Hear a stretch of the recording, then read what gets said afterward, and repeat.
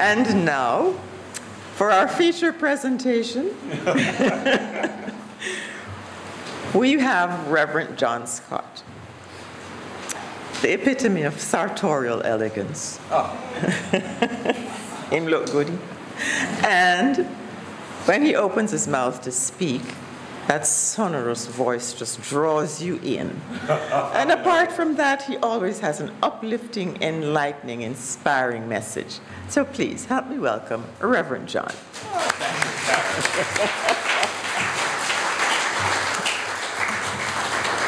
Thank you, Carol, and good morning, family. Joy to add my own words of welcome and to those who join us in consciousness by listening to our messages on the World Wide Web. Today's encouragement is inspired by a little boy named Gabriel. Gabriel, who was mentally challenged, had a hard time learning to write his name.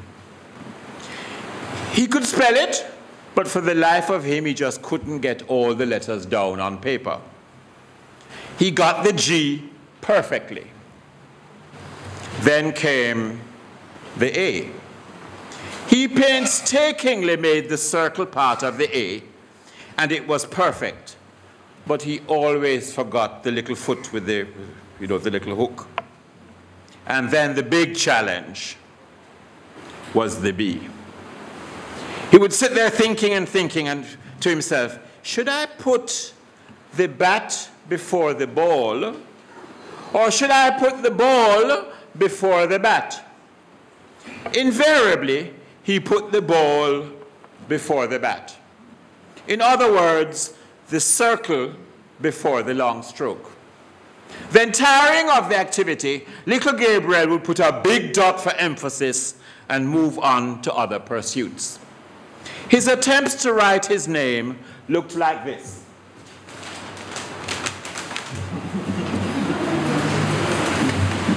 Can you see? Yeah. God, period. It may not be a coincidence, friends, that this child is named Gabriel, because his childlike attempts to write his own name, in my view, contain a very powerful message for us when we ourselves are faced with challenges. Too often, we rush around, don't we, looking for solutions which would effortlessly present themselves if we would only let go and trust God, period. And so this morning, I want us to think about how we can just trust God, period. There's an ancient Hindu legend which tells of a time when all humans were gods. But they so abused their divinity that Brahma, the god of gods, decided to take it away from them and hide it where they would never again find it. So they had a council of the gods, according to the legend, and one god said, let us bury it deep within the earth. But Brahma said, no, man will search and dig and dig and dig till he found it. Another god said, okay, let's hide it at the top of the very highest mountain. And Brahma thought for a while and said, no, man will climb, and his spirit to ever seek and to conquer will eventually take him to the very top of the highest mountain, and he will find his divinity. So a bright young god said, well, let's take it to the very depths of the sea. And again, Brahma said, no, man will dive down into the very depths. He will invent ways to get to the seabed, and he will find it. And then Brahma said, here's what we'll do. We'll hide man's divinity deep down in humans themselves. They will never think to look for it there. Ever since then, the legend concludes, man has been going up and down the earth, climbing, digging, diving, exploring, searching for something that is already within him and within every human being.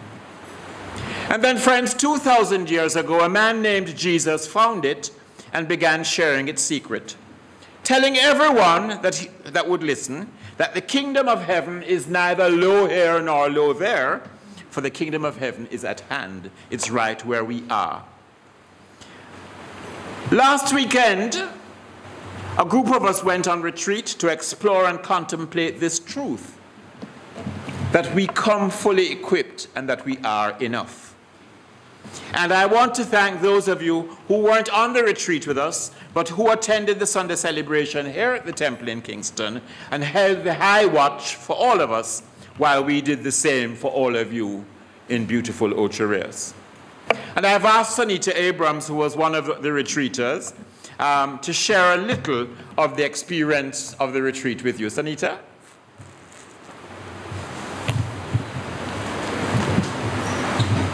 Morning, love. I thought maybe we had forgotten. No? Morning, everybody. Morning, my spiritual family. Well, the universe had a different plan for me because I was unfortunately not going to be able to attend because I was supposed to be in Rio de Janeiro on a work trip. But then the special gift of the chickpea visited me the week before. And so I wasn't able to go to Brazil, but I was able to go on the retreat. What was so special about this retreat? Because we do this every year, but I think that everybody will agree that this perhaps was the most special one of all. First of all, the venue was perfect. Cannon Villas is absolutely beautiful. It's one of the nicest beaches, I think, on the island. And the actual villas are lovely, close together. The organization of the event was perfect. Reverend Anne and Janet and Pauline did a superb job. The group that attended, I think there were perhaps 21 or 22 of us, was just divinely appointed. We missed the rest of you, but I have to say that everybody that was supposed to be there was there this year. The food was fantastic. I think we all came back to Kingston a couple pounds heavier. I want to say that Reverend John, you know, the sessions that he prepared were very powerful, very inspiring, and that all of us were able to dig deep and learn some things from it. There was a presentation on I Am That I Am, and we had to form groups and perform what this meant for us. Of course, my group did win, but but it was a very, very powerful, made us think a lot about the meaning of what I Am That I Am is really about. We had our service on the beach in the gazebo on the Sunday, and Reverend John did something on a family album. He made us close our eyes and go back to that time in our lives. That was very meaningful. I know I, for one, had a huge breakthrough during that exercise. And the prayer afterwards, called the Chamber of Prayer, where everybody prayed out aloud, was also very, very powerful. So I want to end by saying that next year we're going back to Cannon Villas. It's going to be this booked already. It's the last weekend in October. And hopefully it'll be 2 nights rather than 1, and hopefully many more of you will join us, because even though we come here on a Sunday and we come to classes, being together for a whole weekend with our spiritual family is a very, very special and meaningful event. And I know that I'll never take this spiritual family for granted. I've been in this church for many, many years, and I hold very dear this family because we really are a family. And I hope to see many of you with us on this wonderful trip next year. Thank you. And now a word from our sponsor. Thank you, Sanita. Yes, we're booked it for next year already, so start putting aside a little something every week or month towards that, and give yourself the gift of retreating. For me, our retreats and other spiritual practices are really an opportunity to stop the mad rush of human doing to become again the human being that I was meant and was created to be. Rabbi Harold S. Kushner, the author of a book titled Why Bad Things Happen to Good People, tells the story of a group of tourists on safari in Africa. They had hired several native porters to carry their supplies while they trekked. And well, after 3 days, the porters told the visitors that they would have to stop and rest for a day. It was not that they were tired, they explained, but, and I quote, "We have walked too far, too fast, and now we must wait for our souls to catch up with us," unquote. And how many of us really hit the floor running every day and walk and run too fast and too long, and perhaps never give ourselves a chance for our souls to catch up with us? The writers of the Bible, my friends, regarded this pause that refreshes as so important that in the 10 Commandments, it prescribes the Sabbath as a day of rest. Some people take this commandment so seriously that they literally will not lift a finger on their Sabbath. But when Jesus was taken to task for allowing his disciples to pick fruit and eat on the Sabbath, he clearly stated, and I quote, "The Sabbath was made for man, not man for the Sabbath," unquote. So for me, he was saying that the Sabbath was given to us as an opportunity to restore our souls. It was never intended to be a penalty or a punishment. So in the very first book of the Bible, the writer of Exodus, Exodus 31 verse 13 says that God himself rested on the seventh day and was refreshed. In Hebrew, the verbs referring to God's resting is Shabbat. Louise is here, am I pronouncing it correctly? Thank you. Which means literally, he stopped. Shabbat, he stopped. From which, of course, we get the word Sabbath. And Yidafash, which literally translates as he got his soul back. So he stopped and got his soul back. Now, friends, if you think of it for a moment, you will agree that the all-powerful, omnipotent God does not need to rest. Indeed, there is not a shred of evidence that there was, as has ever been, a moment's cessation in the ceaseless activity and evolution of the universe. So the story is meant not to be taken literally, but to signify that the Sabbath is a state of mind. It is a state of mind that we enter when we go into the silence of our own souls, or as Jesus puts it, when we enter our closet and shut the door. This is where we find the still waters, and this is where we experience rest, refreshment, and peace. This is where we encounter the I am that we are and find that God is truly all there is, period. Without regular periods of replenishment, one soon suffers from serious burnout. Someone shared with me recently that she had been so busy providing the perfect home, being the perfect wife, the perfect mother, and the perfect professional, that she was experiencing a sense of alienation from God. And when I asked her to tell me a little about her spiritual practice, she said, and I quote, "That part of my life is perfectly barren," unquote. I was minded of the prophet Jeremiah's comparison between a person who is bereft of God and a tree planted in the desert, which will ultimately wither and die because it has no source of replenishment from which to draw. But Jeremiah assures us, and I quote, "He who trusts the Lord shall be like a tree planted by waters. Its leaves are ever fresh. It has no care in a year of drought, and it does not cease to bear fruit." Unquote. Jeremiah 17, verses 7 and 8. Let us affirm together, I am like a tree planted by the waters of truth. Together. I am like a tree planted by the waters of truth. I am firmly rooted in God, period. I am firmly rooted in God, period. My friends, you know, when we are emotionally drained and physically tired, the restoration can only come from source. And this is when we know that we need to have our roots deep down into something that is secure and sure and certain. God, period.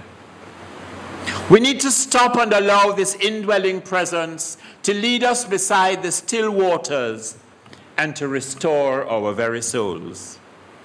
Sometimes Spirit shows up in the form of a friend or a loved one who invites us out, or just phones and emails to say, I'm thinking of you.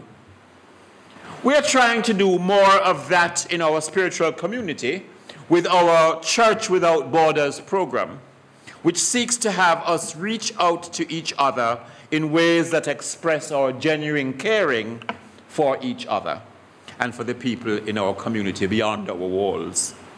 And so this brings me to your assignment. Regulars at the Temple of Light Center for Spiritual Living know that I always give an assignment. So this is a two-part assignment for you. First of all, give yourself a Sabbath this week. Set aside a specific time for just being quiet and for doing what you want. It doesn't have to be an entire day, but I suggest you give yourself at least half a day and use it any way you choose. This very afternoon may be a good time, or if you prefer, when I was typing, I forgot one of the O's and it reads, this idea may be a God time, period, for which to undertake this Sabbath. Your Sabbath can be any day that you choose, anytime you choose. Because remember, it's a state of mind, a time when you withdraw from the human doing to become a human being one with God, period. Use this time to think about God and to feel the presence and power within you. And your Sabbath doesn't need to be a holier-than-thou sacred time where, you know, angels are playing violins and harps and all of that. Your Sabbath can be, you can be washing the dishes. Sometimes on my day off on a Wednesday, I may decide to clean all my shoes or clean out a cupboard or just needlepoint for the entire day, and I make every stitch an affirmation. You know, I am that I am. I am that I am. It doesn't have to be anything heavy. It can be light. It can be joyous. It can be listening to your favorite music. It can be writing a note to a friend who you've been meaning to say, I love you and thank you and appreciate you. But set aside a time for restoring your soul. And then, friends, the second part of your assignment is to reach out to someone in your spiritual community this week. Begin today after our celebration, if you happen to be here present at the Temple of Light Center for Spiritual Living in beautiful Jamaica. But wherever you are in the world, reach out to someone with whom you share a special connection. And if you are here at the temple, right after service this morning, look for someone who you have hardly spoken to or seldom spoken to, and just share with them perhaps your reaction to my wonderful message, or just your name, and just reach out. This is what spiritual community is all about. For you see, friends, if you're really interested, you could also become a part of our Church Without Borders. If you're interested in that form of our Love in Action ministry, talk to Reverend Ann Shand or any of our practitioners after the service. There are many temple members and temple regulars who would appreciate a phone call or a visit if they have not been able to come out to church for a while. So talk to Reverend Ann and join that ministry of the Church Without Borders. Because human souls, all of us, are restored by relationships and the warmth and expressed caring that we find in our spiritual community. These are the still waters that can really restore our soul. In Hebrew, the term for still waters is mai menuhot, meaning waters of rest and relaxation. And my prayer for each of you is that the God presence within you will ever lead you beside these still waters, bringing you rest and refreshment and replenishment, and the restoration of your resolve to live in close contact with God. Period. In this consciousness, you are indeed like a tree planted by the still waters of truth, which continually restore your soul. May you remain firmly rooted in principle, so that the fruit that you bear will glorify God. Period. Namaste.